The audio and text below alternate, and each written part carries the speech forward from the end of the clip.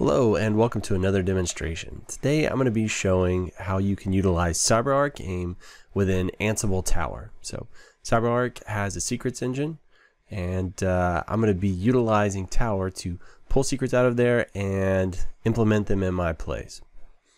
So starting out, I'm going to take a quick look of how you set up Cyberark to get everything working. So within Cyberark, we have to first log in. Administrator. Alright, so this was a demo environment kindly provided by Cyberark. So once you're in, the first thing you have to do is create an application. So I'm using some of the default applications. I can just click search. It's going to warn me, hey, if you've got a lot of stuff in here, it could be slow. Obviously, I don't have many things in there, so it runs actually pretty quick. But I'm just using the test app ID. Here you would create a new test app, a new application, whatever it happens to be. It allows you to kind of scope these things. So an application, you can have access to specific vaults, or give them read, write access, various things like that, right? So you can kind of really lock it down. So here, test app, once you create it, you create some certificates, you associate those certificates with this application. You can see this is the one I'm actually utilizing in my infrastructure, the 204F. So once you have the test application and ID, you can actually lock it down to allowed machines as well.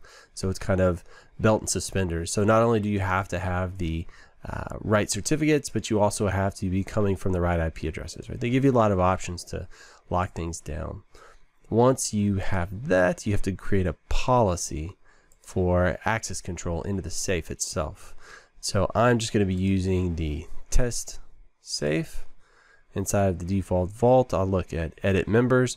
You can see once you edit the members in there, you have to add your application, and here I give it retrieve access. So all you can do is reach in there and read those.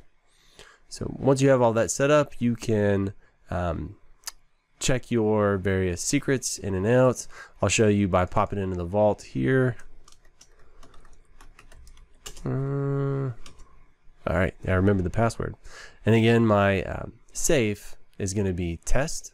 That's test with a capital T. And then inside of here, I've created two secrets or passwords.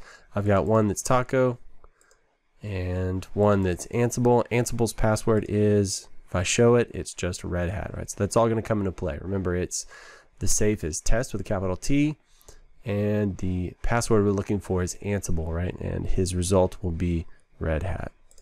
So I'm going to go ahead and log off of the vault. Now that I have that configured, I mean, really, there's not a whole lot to it, right? That was actually pretty succinct, pretty simple. I come into Tower. So how does Tower actually utilize it? It utilizes it through its credential system. So if I were to add a new credential, give it a name, blah, blah, blah, blah, blah, and then select the credential type, you can see that there's already some built in for Cyberark. This Cyberark AIM pool, this is one I actually created, a custom credential. I'll show you that in a second. But if I choose the Cyberark AIM central credential provider, you can select that, and now it gives me the opportunity to enter the URL as well as the application ID, right? The application ID is going to be test app ID. That was the one we were just looking at. You also put in your key and certificate information. Bob's your uncle. You're ready to actually start utilizing. So if I take a look at my credentials, it is my Cyberark Red Hat, right? You can see it's the AIM Central Provider Lookup Credential Type. So if I look in there, I can see I've got mine set up for my instance. I've got my keys in there, my application ID. How do I actually start utilizing this? It's not a machine credential, right? So how do I pull this in? So I'm going to add a new one, and I'm going to give it a name of whatever. I'm going to select the credential type as machine, right? So this is going to be something I'm going to use to log into servers or network elements. And generally you use, well, if you could spell properly, it works better. I'm just going to type Mac. There's my machine credential type. I'll select it. Now I can type in my username, say it's going to be for servers, and I want to log in as root. But what do I do for password? I hit the little magnifying glass, and when I do that, it pulls up my Cyberark credential that I had just created. See, so I'm referencing it in this credential from the other one. I choose next, and now it gives me the opportunity to fill in some metadata for this. And under object query, I can hit the question mark, and it shows me exactly how to set this up. Safe equals the name of the safe, semicolon, and then object equals, and the object I'm trying to pull. So in our instance, it's going to be safe equals test with a capital T, and then object equals Ansible. And the reason we're doing it is just we're testing, and I can click test, and you can see over here in the top right, it did a successful lookup on that. So I can save this, and then I can start utilizing. So now at runtime, whenever I issue this credential, it will look up to my secrets engine through that AIM provider credential I created, and it'll pull this out at runtime. So if I update that in my my AIM vault, if I update it in a safe, it'll automatically get pulled in here every time it runs. So I want to use this in some non-standard ways, right? So in this instance, I've got a couple of switches. You can probably hear the hum over my shoulder, but I keep a backup account on all of my network elements, right? If everything else fails, I'd have to be able to log into this thing to fix it, so I keep a backup account. And I want to pull that and apply it via the the iOS templates. So how do I go about doing that? What I do is first I create my playbook. I've got one that's going to show using that credential and pulling out a special variable. So all it's really doing is looking up this variable, CA_encrypted, and one is it's printing it out, and then other is it's echoing it on the local machine. So where does that CA encrypted come from? If I go to credential types, I created a custom one.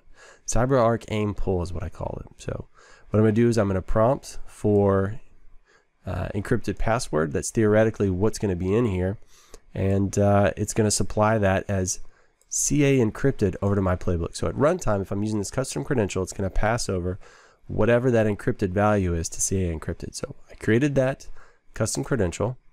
I go into credentials and I add a new one of that type, right? Credential type, Cyberark AIM pull, and then I do the for encrypted password, I do the little lookup here, and I choose the Cyberark Red Hat. Pop over to metadata for this object, and you can see I put in object query type, safe equals test, and object equals Ansible. So it's going to be looking up in safe test object Ansible at runtime. So now I can actually inject it into my playbooks and use it more flexibly. So we come back over to templates. I have one for Cyberark credential display, and obviously you don't want to display these things plain text the way I'm doing in this playbook, right? So you don't generally want to have this very secret password and then just display it plain text. But just for the sake of demonstration purposes, I've got that Cyberark AIM show password YAML right there, that play, and I've got the Cyberark AIM pull as my credential type. We'll go ahead and launch that really quick. As it launches, it's going to do the inception lookup, and you can see CA encrypted equals Red Hat. So that was our key password combo, key value pair there, came back successfully. So something else I used was in this playbook. So showed it plain text here, but say there's an instance where, I don't know, say for example, I'm updating the password on some devices and I don't want that to show up in the logs. There's an option called no_log. You can set that to true, and now it's not visible anymore. So on that echo shell, while it works successfully, if I click here to see additional output, you can see the output has been hidden due to the fact that no log true was used. So it allows you to use secure encrypted information within your plays without it being displayed. So now that I've gone through all those hoops to show it to you, let's actually run it against something usable. Cyberark iOS password change. So I'm going to fire that off. While that's running, Cyberark AIM iOS user password. Let's take a look at that playbook. All it's doing is it's going against my CAT, which is my Catalyst 3550 upgrade group, and it is using the iOS user module for the backup user, and it's applying CA encrypted, and I'm doing no log true so that it won't display. So now that it's connected to switch 1 and 2, it's successfully updated those guys. If I click, I can see while there was a change equals true, all that output was hidden due to no log. So it really is that simple to use your CyberArk vaulting system inside Ansible Tower. It's one of the easier ways of doing these things. I really like working with it. So if you have any questions or comments, please fire my way. Thank you for watching, and we'll see you next time.